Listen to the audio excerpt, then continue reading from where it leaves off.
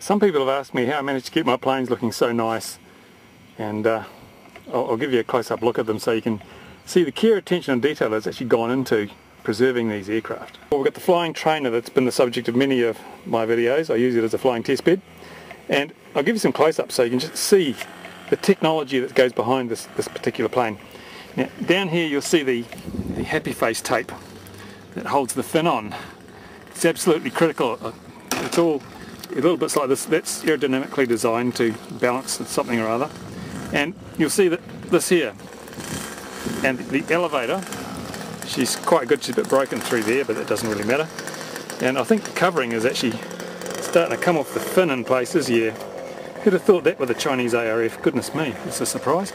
Now we move up here.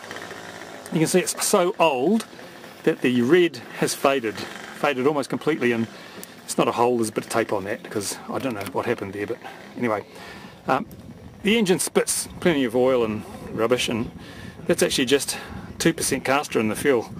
The rest of it's synthetic, but it makes a bit of a mess, and it's soaked well into the wood of the ailerons here. In fact, if I tip it upside down, you'll be able to see, all soaked underneath, a little bit of film coming off there as well. I don't know, it's a bit of a shock really, isn't it, seeing all this? Now, take you around the front of the model, the glamour end, and here you can see the checkerboard film, but I'm afraid that's coming off too. And down the side I've put some nice purple, but it's coming off too. And underneath, I'll give you a bit of a look, you can see, oh, that's going off too. Yeah, that's where the old undercarriage used to be, and the tips are a bit, I don't know why the tips are wearing out, I can't understand that. You can see the oil is soaked into the tail at the back, it's probably going to break soon. And yeah, carbon fibre undercarriage, don't really need that of course, not with all those perfect landings. So that's the flying trainer, my Concours d'Elegance model. Won many trophies for good looks, and then, whoops, in model box. Then we've got my GB profile. Let's go and have a look at that.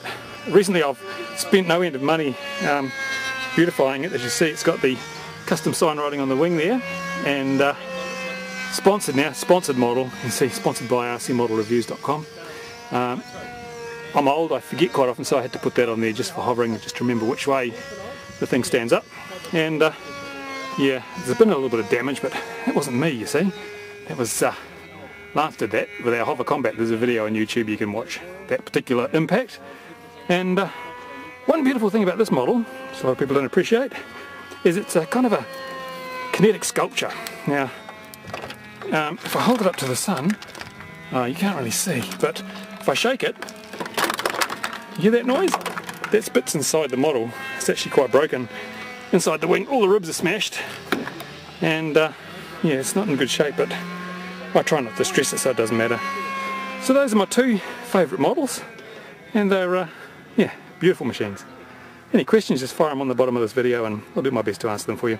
If you want tips on how to build your models to this standard and how to maintain them so they look good all their life, just email me.